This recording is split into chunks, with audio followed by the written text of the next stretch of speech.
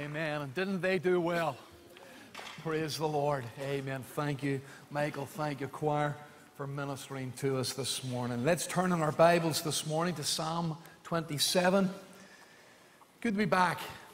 Amen. Good to see you all. Looking well. I was meditating on this psalm while on holiday. Got up early in the morning, read it, and read it, and read it, and read it, and read it, and thought about it, and thought about it. I just want to share with you some of the things we were meditating upon whilst on vacation. Psalm 27, and we'll read the psalm. The Lord is my light and my salvation. Whom shall I fear? The Lord is the strength of my life. Of whom shall I be afraid?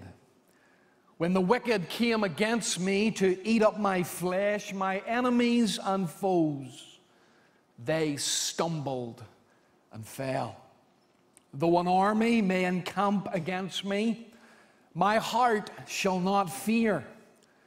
Though war may rise against me, in this I will be confident. Verse 4. One thing I have desired of the Lord, that will I seek. What is it? That I may dwell in the house of the Lord all the days of my life. Note this. To behold the beauty of the Lord, and to inquire in his temple. For in the time of trouble he shall hide me in his pavilion. In the secret place of his tabernacle he shall hide me. He shall set me high upon a rock. And now my head shall be lifted up above my enemies all around me. Therefore I will offer sacrifices of joy in his tabernacle. I will sing, yes, I will sing praises to the Lord. Hear, O Lord, when I cry with my voice. Have mercy also upon me and answer me. When you said, seek my face, my heart said to you, your face, Lord, I will seek. Do not hide your face from me. Do not turn your servant away in anger. You have been my help. Do not leave me nor forsake me, O God of my salvation. When my father and my mother forsake me, then the Lord, listen, will take care of me. Isn't that fantastic?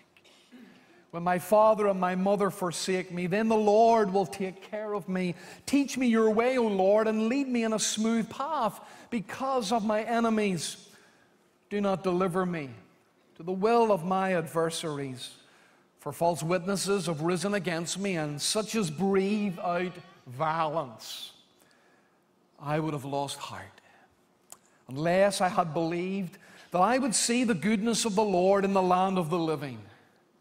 Wait on the Lord. Be of good courage, and he shall strengthen your heart. Wait, I say, on the Lord. May the Lord bless to us the words of that beautiful psalm from God's own precious word. Let's pray, shall we? Our gracious Father, this morning we thank you for the privilege of again being in the house of the Lord. And we come to the Lord of the house this morning and we just ask, would you bless the reading of thy word, those 14 verses, bless them to our hearts. And as we share something from them this morning, may thy people be edified, may they be built up, may they be encouraged, may they be exhorted, may they be helped. And may our walk with God be close. In Jesus' name we pray. Amen. Despite becoming a king, and despite living nearly 3,000 years ago, the individual who wrote this psalm was just like you and just like me in many, many, many ways. David, brothers and sisters, had his fair share of trials and troubles, but yet he lived for God. Yet he made and left his mark. Yet he persevered to the end. And when Christ returns, he will receive an incorruptible crown, which will never fade away. As a youth, because he was the youngest of the family did not consider David important. He was overlooked. He had his giants to confront, and he also had his giants to kill. David also had his troubles with his boss. Have you got trouble with your boss and you're dreading Monday morning? David also had trouble with his father-in-law. David, brothers and sisters, had marriage problems. David had seasons when things were against him and when absolutely nothing went according to plan. David, brothers and sisters, also had children. Children who broke his heart. David experienced the tears of bereavement. David endured bouts of illness. David experienced times of loss. David had friends who he loved, and yet who disappointed him and failed him and deserted him. David, brothers and sisters, made mistakes. There was times when David lived like a demon. There was other times when David lived like an angel. Brothers and sisters, there was times when David knew what it was for God to severely and sorely chastise him. But there was also times when David knew what it was for God to greatly bless him and make him and his family promises. Brothers and sisters, he knew what it was to take 2 steps forward and also to take 1 step back. He knew what it was to yield to temptation. He knew what it was to grow in God's grace. Yet, brothers and sisters, he fought the fight. He finished the course. He kept the faith. How would you manage to do that when you went through all that David went through? He reveals some of the secrets to winning in life in this marvelous 27th Psalm. I want you to notice, first of all, this morning, in this Psalm we have the foundation of a godly life. The foundation of a godly life. In verses 1 to 3, David sets forth, he makes it clear what is the foundation of a godly life. A foundation, brothers and sisters, that ensures that the life that you build and the life that you live will not collapse, will not fold up when the storms and trials of life arrive. Listen to what he says. The Lord.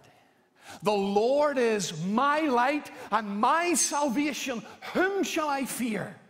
The Lord is the strength of my life. Of whom shall I be afraid? When there's trouble at work, when there's trouble at home, when there's trouble with the finances, when there's trouble all around, David was able to say, the Lord is the strength of my life.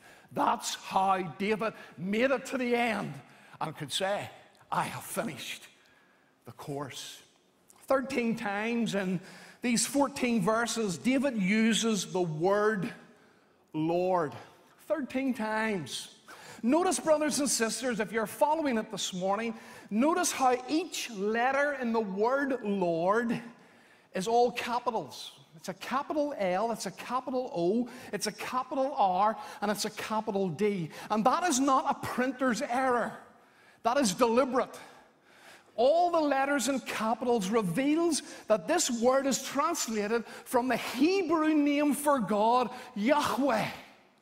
sometimes we use the word Jehovah. Now, what does the name Yahweh, what does the name Jehovah reveal about this person with whom we have to do and who we worship and who we have remembered this morning? What does it mean? Well, first of all, Yahweh is God's covenant name. When you come before the minister on your big day and your bride walks down the aisle on the arm of her father, you make a covenant to each other. But when you stand or you kneel before God in repentance and you ask Him to come into your heart, into your life, that God enters into a covenant with you, that He will save you, that He will forgive you, that He will pardon you, that He will keep you, that He will bless you, that He will ensure that you make it to the end. So when you trust Him this morning, you enter into a covenant with Him. But what does the name Jehovah mean? We told the people at the Bible study this a few weeks ago. The name Jehovah means this God is the self-existing one. You and I need lots of things to exist. For example, we need oxygen to exist. If I cut off your oxygen supply, you'll not last long. We need water. We need food. We need heat. We need light. But the God that we come to, the God that we love, the God that we serve, He needs nothing.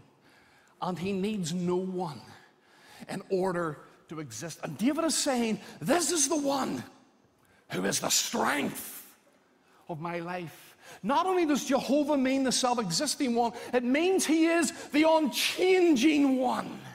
Every one of us here this morning has changed from last Lord's Day. But this God that David had entered into a covenant with, this God never changes. And thirdly and finally, He is also the God who is the eternal one. He's here today. He's here tomorrow. He's the Alpha and the Omega. He's the beginning and the ending.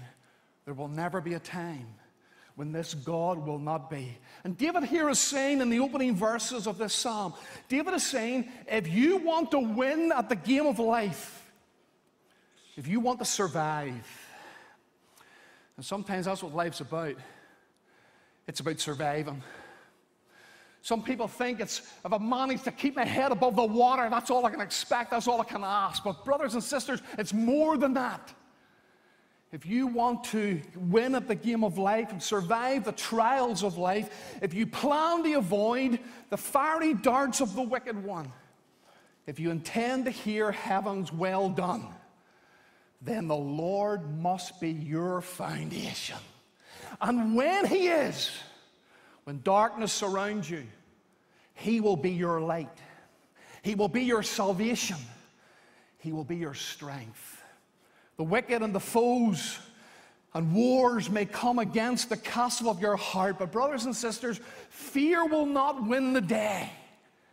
David announces, though an army may encamp against me, my heart shall not fear.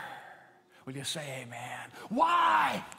Because he was able to say, the Lord, Jehovah, Yahweh, is the strength of my life. Here's the foundation of a godly life. Question, what is your life built upon this morning?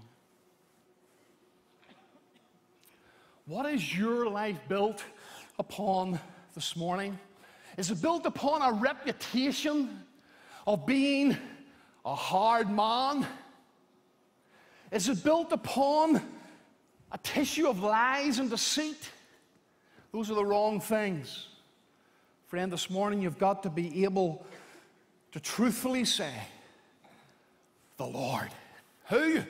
The Lord is my light and my salvation. Listen, Jesus is my light and Jesus is my salvation.